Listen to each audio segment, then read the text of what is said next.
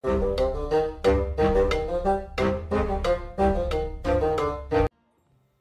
and welcome to the Critically Clueless. I'm Monk, and today we are in Mountain Blade 2 Bannerlord.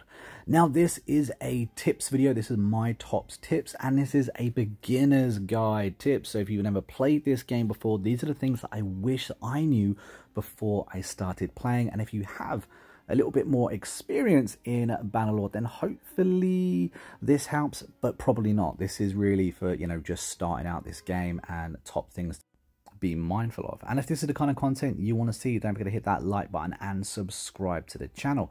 Help us reach a new audience. When you very first start this game, you probably have almost nothing. However, did you know that you can switch between your normal clothes and your civilian clothes? Your civilian clothes are the clothes that you use when you walk about the towns, and you pretty much do not need them. They provide very little defense whatsoever, and you can sell them to earn yourself a nice little chunk of change at the beginning of the game. Another thing I saw someone comment is they couldn't figure out how to actually get into your inventory, look at your party and stuff like that. They thought the only way you could do it is by being at a town. Obviously, when you go to a town, you get a mouse icon, you're able to scroll down, and then you have the access to your bottom bar. However, on console, all you have to do is hit back. So you just have to hit B on Xbox or circle on PlayStation. And hey presto, you then have a mouse icon that you can move around the screen and interact with the various buttons. Like I said, some people have commented they didn't know how to do this, so hopefully this helps them. Tip number 3 is that you've probably seen these exclamation marks around your map as you played, but you might not know what they mean.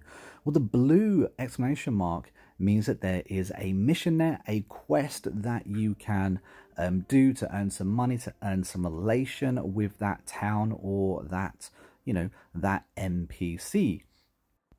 And a tip 3.5, I guess, is that you don't actually have to go walk about in the town to find that person. You can simply just click on their face and then either visit them wherever they are or just straight up talk to them and accept the quest if that's something you want to do. Tip number 4 is going to be not to avoid the gold exclamation marks. Jump in and talk to those characters as soon as possible. You'll see a lot of them riding around on the map, and some of them are going to be in keeps. You need to bribe your way through. This relates to the main story and the main quest of the game. Tip number 5 is, did you know that you can get companions in this game? Well, all you have to do to find out where they all are is hit the select button or the back button, depending on which platform you are, go down to Wanderer, and hey presto, you now have a list of every single companion, recruitable companion that you can get in the game, and you can also find out where they were last seen. It can be so useful to have these companions in the game as early as possible. You can also use that kind of like, encyclopedia to look up any character in the game, especially if you're looking for someone to marry. Within the filter system, you can also filter it so you can find all the unmarried people in the game and then track them down individually.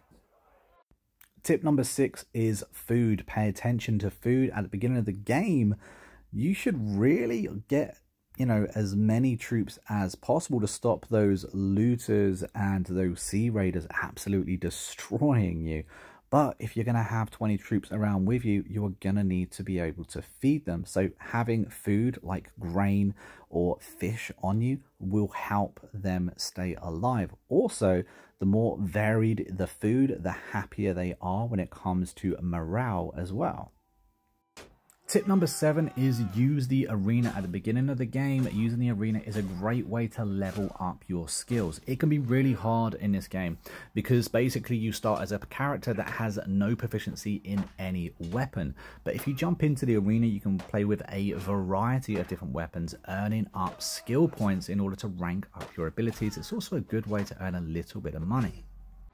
To earn more money, however, I would recommend joining the tournaments. You can earn a lot of money in the tournaments by placing bets and also go for prizes. The prizes are often gear related, and it is better gear than you will probably already have, at least in the early stages.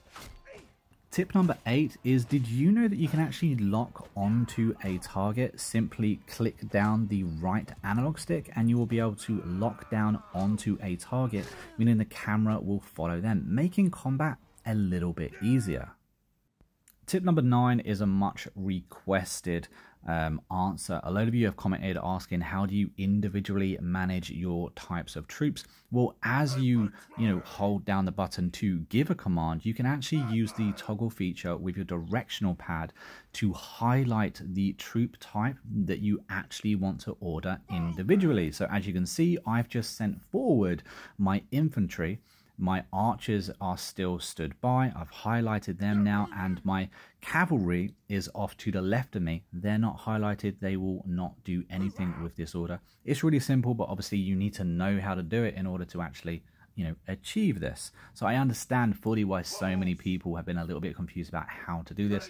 You simply use your directional pad to highlight the type of troops that you actually want to use. Now we get the cavalry to follow me. And hey presto. Tip number 10 is perhaps an obvious one to some, but smithing is so useful for earning money. It's a really easy skill that you can level up as well. I would experiment with it, experiment with smithing, because the type of weapons, especially the two-handed weapons that you can actually make, two-handed swords being the best, money maker, is, really easy to do, and you can make yourself some serious dough by making these weapons. As you can see, I've just created a sword. I'm going to name it Monk, so you can tell that this was the sword that I've created. And afterwards, if we pop into the town and go down to trade, we can see that there it is, Monk. I'm making myself just under 700 dinars, which is pretty bloody good. And as you level up and as you get more proficient, the quality of weapon that you make is going to get better, and so's that money. Tip number 11 has helped me out so much in the tournaments, guys. That is shield bash. To shield bash, simply use your shield to defend by holding the left trigger and then tap X, or I believe it's square on the PlayStation, and you will then perform a shield bash. It will stun the target, enabling you then to do a full swing to kill them. And you can actually level this skill up and stun them for a little bit more if you look into your one-handed perk tree. And they are my top tips, guys. I hope this video has been helpful. Hopefully you guys have learned something. If this has been useful to you, if you have learned something, let me know down in the comments which was your favorite tip that you learned today. And again, if you've enjoyed this video, don't forget to hit that like button and subscribe to the channel. We also have an active Discord down below in a description. You'll find a link. Anyway, I hope this video has been helpful to you. I have been a Monk, we've been a Critically Clueless, and I will see you in the next video real soon. Until then, take it easy and happy gaming.